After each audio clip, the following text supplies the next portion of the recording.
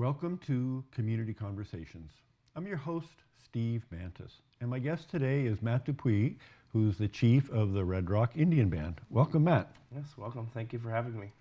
My pleasure. So let's start a little bit around your background. Where did you grow up, Matt? Tell us a little bit about your early days. Well, I was born in Nipigon, Ontario, so 115 kilometers heading east. My family is all from there, both my mother and father's side. So I grew up as most normal North Shore kids. Lots of the outdoors, hunting, fishing, hockey was a big part of life, curling.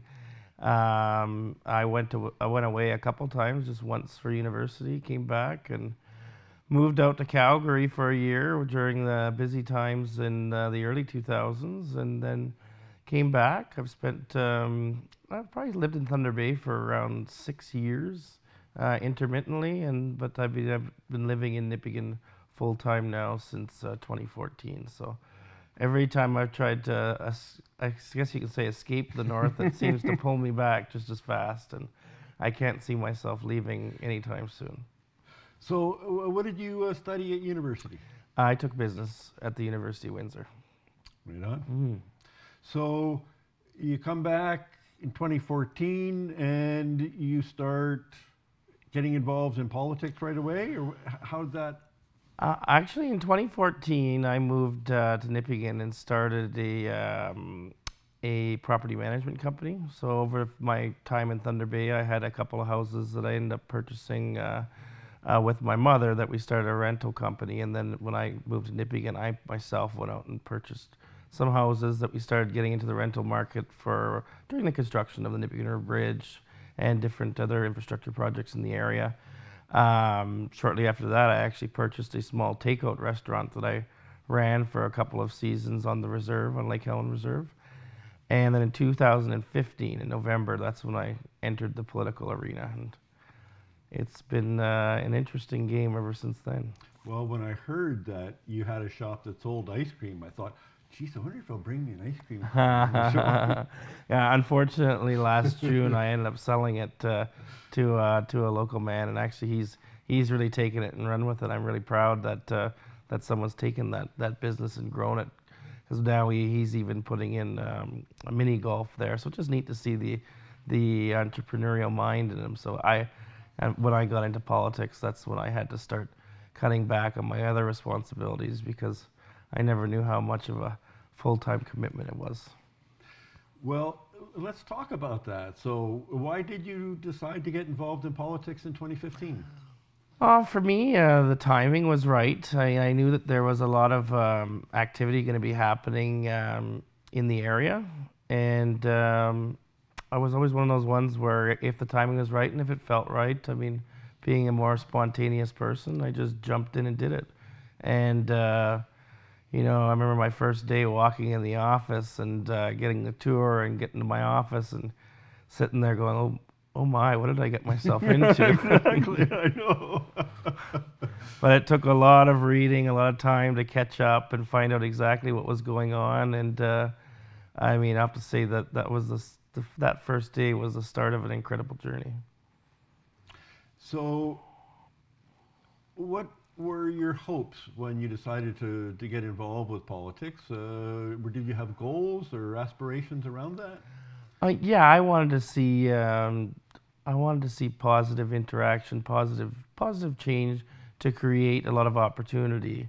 I mean, in my own hometown and home reserve, I grew up. I mean, in the 80s when things were pretty busy, all the mills were booming. I mean, the population was doubled, if not tripled, in the area.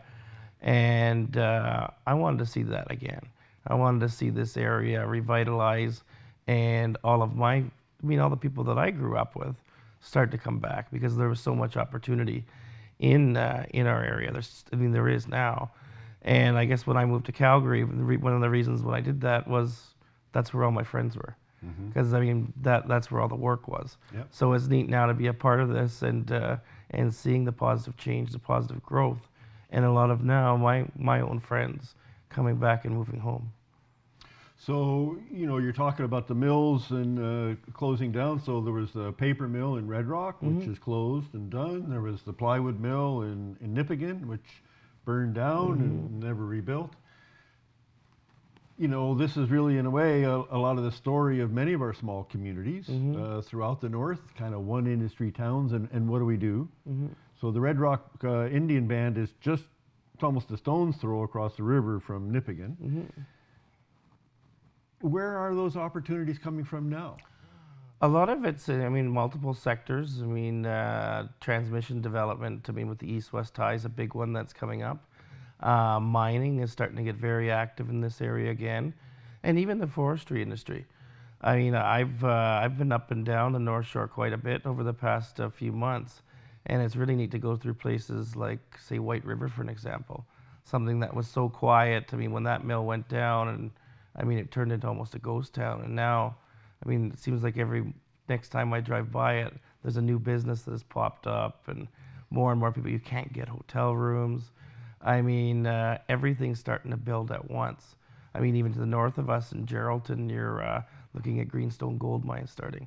The twinning of the highways. There's just been so much activity that it's really, this whole area is alive again. So, most of what we've talked about are time-limited jobs. Construction on the transmission line, or the forest industry can be a longer term. Right. But even those, we've seen that boom and bust cycle. Yes. Have you thought about that? How does that play into really the strength of the community? Well, there's two different ways to look at it. Construction, once the construction's done, then the jobs are done. Another thing that comes out of it, especially with electrical infrastructure, is operations and maintenance. We're seeing in this area the skilled workforce being an aging workforce. So there is a lot of room still for people to get involved in these operations. But other things too is there's a lot of individuals that would still like the idea to be a nomadic worker. May live in Nipigon, but they might go work here for the east-west tie. They might go up to the northwest when they're building the Wataynikaneyap project. So there's those options as well. Being centralized in an area, whether it's Thunder Bay, Nipigon, Terrace Bay, you name it. You've got the flexibility to be able to go to multiple places. So, a lot of it we're seeing as potentially could be a job deficit down the road when construction's done. But when you're replacing people in other jobs because of the aging workforce, we're not seeing that to be an issue. And has the thought about, a mobile workforce, what happens to the family if that tradesman, and that's who usually they are off? How do we support the family? Does that come into the thinking or the discussion? I can't see that it's come into any of my discussions. You see it right now, even for people that work at either Lac des Iles mine or Musselwhite, whether they're 1 week in, 1 week out, at least they're close and they can get home. When the mill in Red Rock closed and the mill in Nipigon burnt down, a lot of people were moving out west. And if you were 1 week in, 1 week out, how much of that off time are you spending traveling just to get home? So it will improve the quality of life at home because of the fact that the work is so close. A lot of these tradesmen, if they want to get into those type of industries, that is the lifestyle. They aren't a Monday to Friday job, so at least this way, the people that are local and around the North Shore, they will have the opportunity to be very close to their work. Matt, we need to take a short break. Please stay with us, and we're going to find out a little bit more about the development up on the North Shore. Welcome back to Community Conversations. I'm your host, Steve Mantis, and my guest today is Matt Dupuis, who's the chief of the Red Rock Indian Band. Welcome back. Yes, thank you. So we were talking really about economic development, and you've really kind of taken a lead on this, kind of building partnerships from what I understand, linking the training, the employment, the funding for those programs so that folks from your community and the North Shore can take advantage of the economic development more than maybe what was done in the past. Yes. What brought you to that? Give me some background on that. Well, there's been other projects in the past that have come up, and so training programs were initiated and done, but what ended up happening when it came to a project happening, like used for an example, the Little Jackfish hydroelectric project in north of Lake Nipigon, and that project never happened. So it created kind of a bad taste in regards to training. So with the program we just did with Supercom for the East-West tie, that was different. That was a government mandated project with a set in service date. So it created a lot more stability of heck, this is going to happen. So when we looked at it as for Supercom, which was a partnership with the 6 First Nations along the East-West tie, we said, well, we've got to get ahead of this, because the only way we're going to get people, our local people, into these positions is they have to be trained. So we built a training program tailored to the start of construction. So that worked out, really well. We lobbied the provincial and federal governments to be able to get the funding for it, and recruited a few hundred people from around the region that wanted to participate. And when I'm saying region, I'm saying all Northwestern Ontario, not just the members of those 6 First Nations, members of all other First Nations, Métis members, non-Indigenous. Everyone had the opportunity to participate in this, because the only way that we were able to grow, or the only way we're going to be able to grow a new sustainable workforce, is by integrating our own people, our own local people, because or else it's going to be like other projects, where a project happens with a set construction date, come in with all out-of-town workforce, do the job, go home, and nothing's left for the region. So, So did you involve was the construction companies? I'm not exactly sure how it works out. Involved in developing the training program? Yes. All the companies that are going to be involved were a part of developing the training program, and a lot of them were the trainers, because the idea was that they were grooming their own future staff, and it worked out very well because the project was delayed. So a lot of these employers that are now going to be constructing the East-West tie, well, they had work elsewhere. So there was a lot of retention right off the top just to get people to work. And the idea is the same thing when this construction project comes to an end. These are local companies that aren't going anywhere. They're going to still need that skilled workforce. So that goes back into that whole continuation piece of employment post-construction. So did in your envisioning around the training and lining up employees for the job, did you think about kind of the demographics of the community? I've been an advocate for people with disabilities.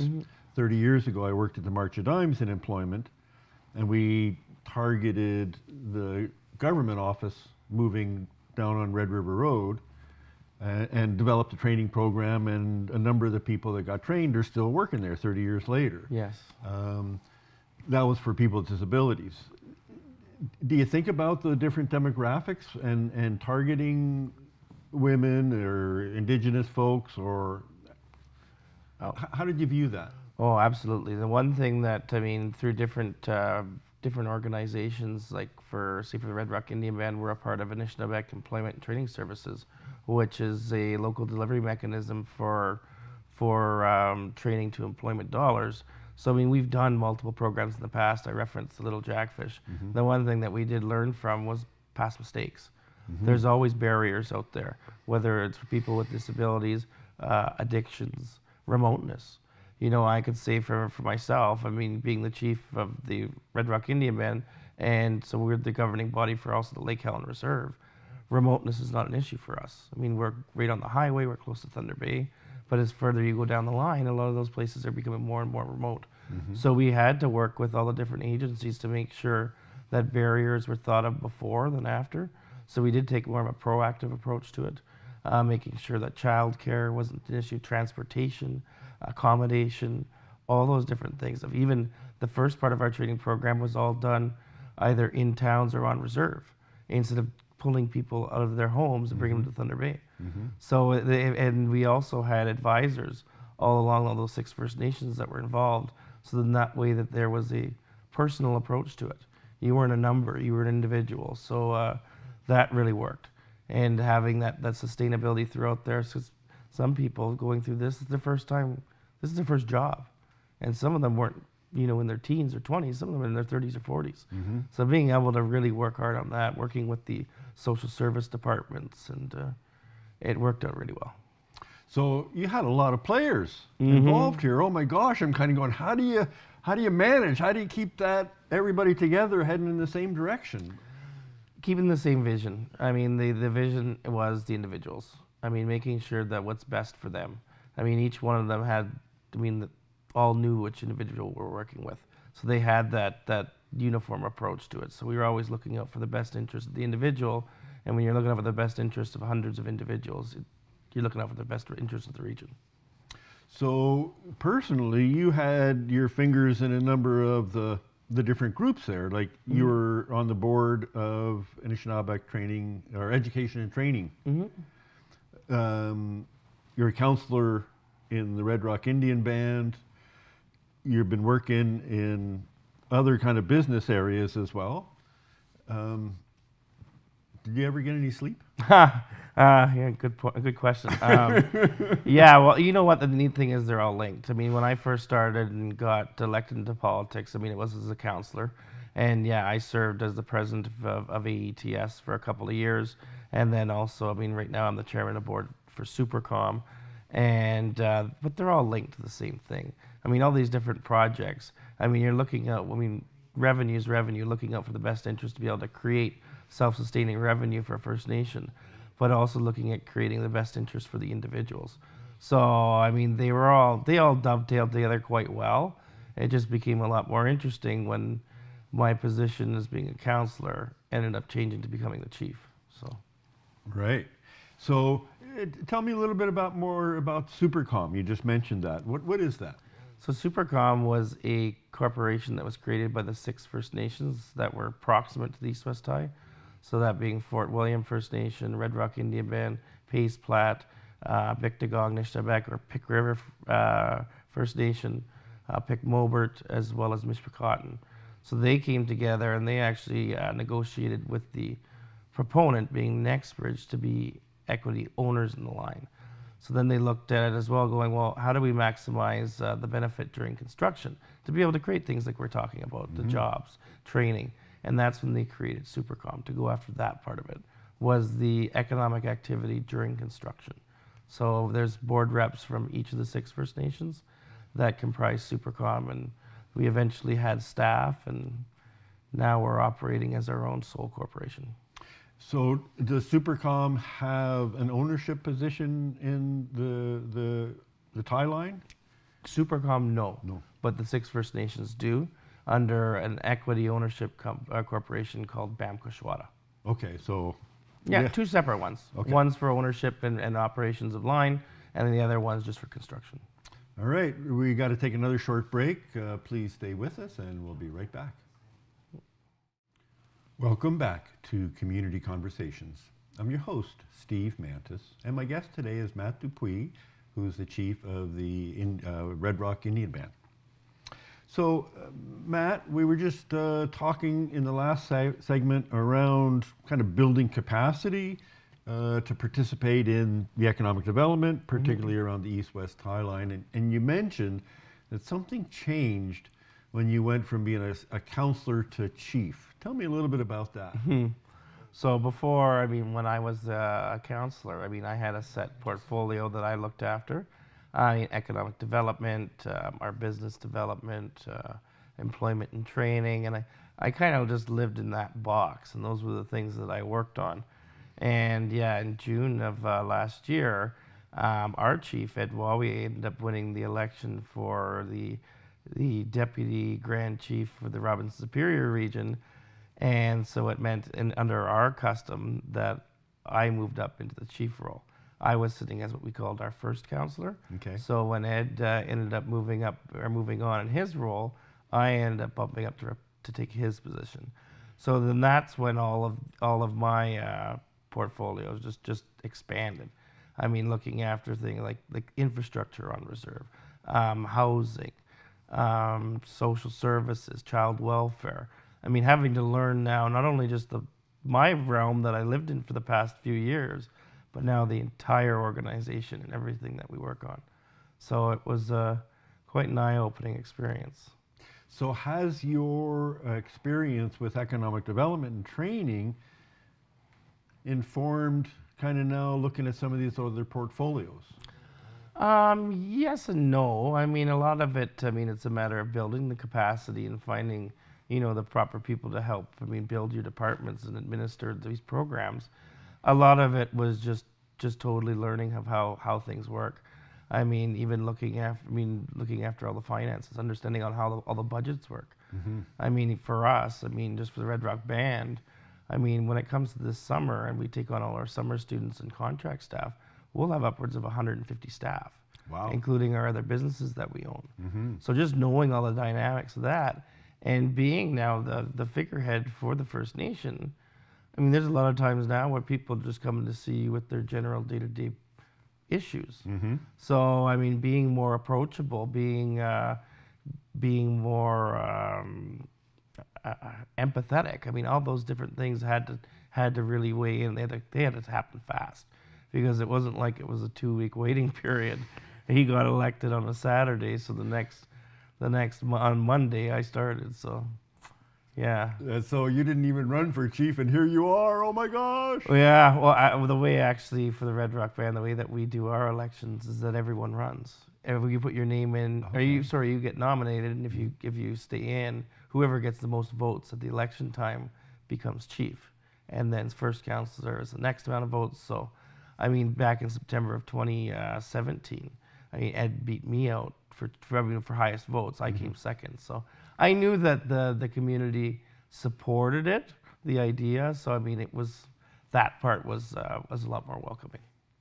So how do you now balance kind of economic development and kind of community development within the community? The biggest thing that we've invested in is just getting good staff. I mean, there are a lot of times I have to go advocate at all those different levels, Mm-hmm. but at the same time, and if we didn't have the people that actually could sit there and put the ideas to paper and put the numbers on there to actually start figuring this out, nothing would ever happen. So we're breaking ground on a 6-unit elders complex this summer. We've got continual development in infrastructure, new businesses starting. All those things are great, but it's just taken that good staff to get us there. So I'm so proud of all the members of the Red Rock Band. I mean, the ones that have such an entrepreneurial spirit of starting their own businesses, but plus the ones also that work for us, the dedicated staff that really push our interests to the forefront. So, for instance, now on the 6-unit housing piece you're doing, is it going to be built by folks that are members of your band? Designed and built. So actually we have an engineer that's a Red Rock Band member designing it. A Red Rock Band member's construction company is going to be constructing it. And plus our own company that the Red Rock Band owns, the Nippigan Red Rock Plumbing and Heating and Electrical, will do all the HVAC and electrical. So I mean, all of these projects now we've invested into the capacity that now we hire them or ourselves to do it. So it's been a great investment, and now we're really seeing the fruits of it. And is this normal in terms of what's happening on First Nation communities, or are you guys kind of breaking ground here? Each First Nation is going to have their own priorities and how they see things. For us, I mean, investing into education was always key, making sure that we had people taking advantage of education while it's there, but also being willing to invest back into them once they become an operating business. So, I mean, for us, this was our model. It was a model that we didn't start as the council now. I mean, the previous years have, but other First Nations, I mean, have similar models that they utilize. And I mean, the best thing you can do is hire yourself for a job. Well, and that makes sense, but I know we've had debates here in Thunder Bay of, do we hire that company from out of town who maybe put in a lower bid to do the job, or do we hire our local company? And, I mean, there's folks on both sides of that debate, and it's interesting to see how Red Rock has kind of chosen that path? Well, and the one thing that we do as well is you have to make sure that everyone is still competent to be able to do the job. They have a value for money, and they can also stick to a schedule. So there are times where we do have to go outside if the scope of the work's too big, and we don't have the internal capacity. But at the beginning with these smaller companies, a lot of times it is going to cost a few extra dollars because they are taking on new people to build that capacity.